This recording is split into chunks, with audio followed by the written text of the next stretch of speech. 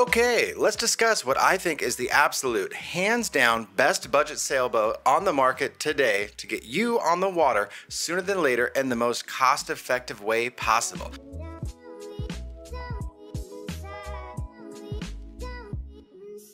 Now in the Lesser Antilles where I live, you could spend the next decade island hopping here and never see the same place twice. A lot of people get hung up on this blue water sailing, crossing oceans, and that's great if that's what you really want to do. However, the majority of sailors wind up not doing that. The majority of sailors spend 95% of their time coastal cruising, island hopping, or in marinas, regardless of what kind of vessel that they have.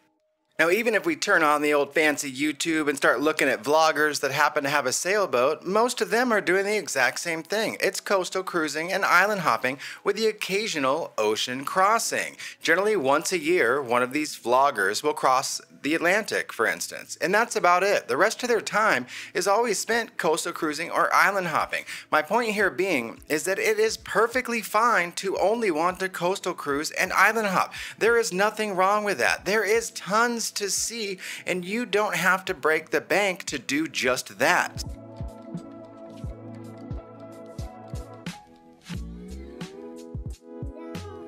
There always seems to be this weird stigma on social media. The second you mention a vessel, some jabbermouth comes running in the comments, "That's great for coastal cruising." Okay, cool, man. There's nothing wrong with coastal cruising or island hopping.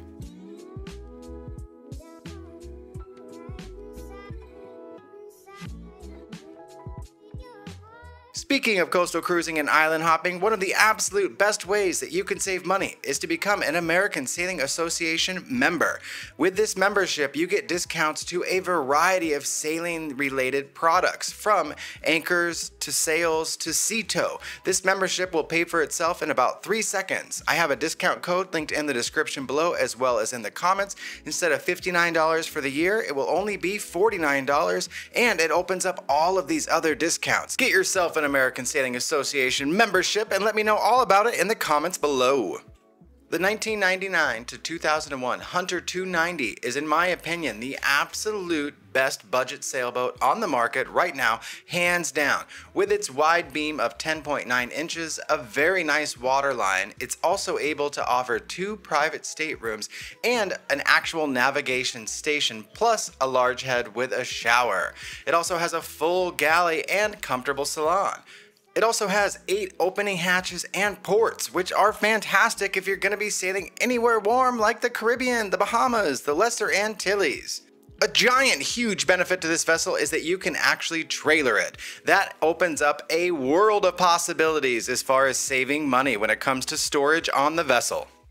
Coming in with a length of the waterline of 26.92, a length overall of 28.58, and a beam of 10.75. This vessel is enormous for its size. Remember, we're talking a vessel that's less than 30 feet long, so your running costs are going to be incredibly low. When it comes to buying sails for this vessel, you might only end up paying $1,500 for sails versus $6,000 for sails. The same is going to be true when it comes to ground tackle. You're only going to need maybe 2 25-pound mantis anchors versus 2 45-pound mantis anchors. That's going to save you literally $3,000 or $4,000 alone just on anchors. When you get into vessels like this for budget cruising, these are phenomenal. Now, when it comes to livable space on this vessel, if you start doing some research, what you're going to notice is the length of the waterline of 29.83 feet is just as large as several of the mid-90s 35-footers. That is a fantastic LWL to have on a vessel this small.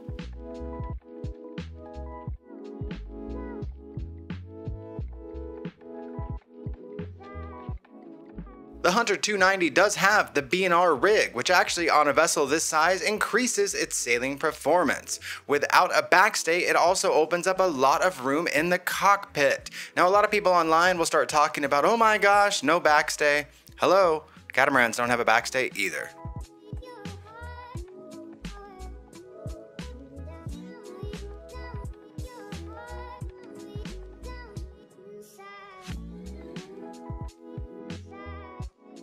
You also have a couple of different options for your keel and your draft. You can go with a deeper draft or you can go with a shoal draft.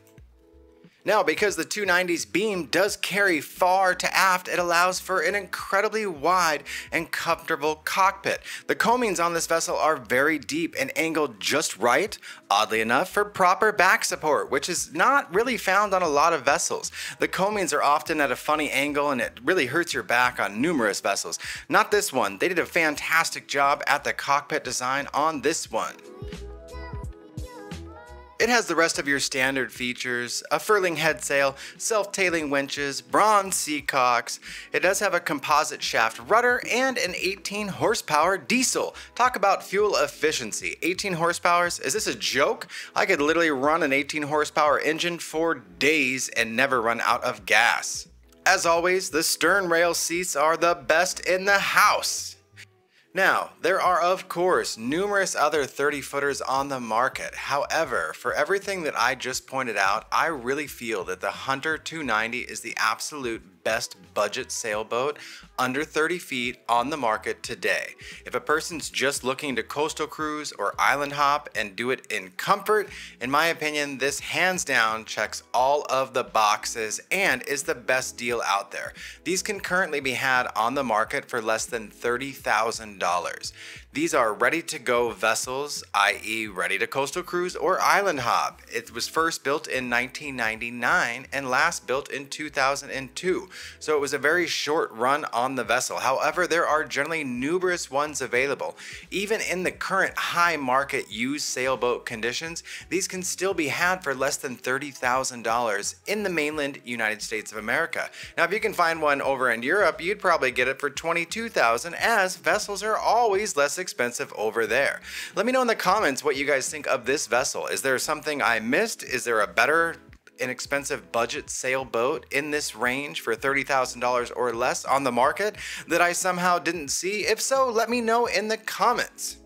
Would you like to become a producer on Chasing Latitudes and help support the channel continue to put out videos? Well, I have a fantastic offer for you right now through the end of the month of February. For a $100 donation at the end of every video, your name will be listed as a producer. You will also get 1 year access to my members area, as well as a 1 hour one-on-one consultation. It's a fantastic way to support the channel, as well as get a whole bunch of value for you and help you get on the water. A year access to the members area, you're listed as a producer, and you get a one-on-one consult with me live to chat about any of your sailing needs. I will have the link in the description below. If you would like to be a part of the crew and sign up for that, I would sincerely appreciate it. Now, if $100 is a little bit out of your budget, I do understand. However, you can sign up for Patreon. For only $10 a month, you do get access to our members area, where I'm on there every single day to chit chat about anything sailing related that you might want to talk about. Also, please leave a comment down below. It really helps the algorithm. Hit like, subscribe, share, tell your friends, and I will see you on tomorrow's video. Thank you so much for watching.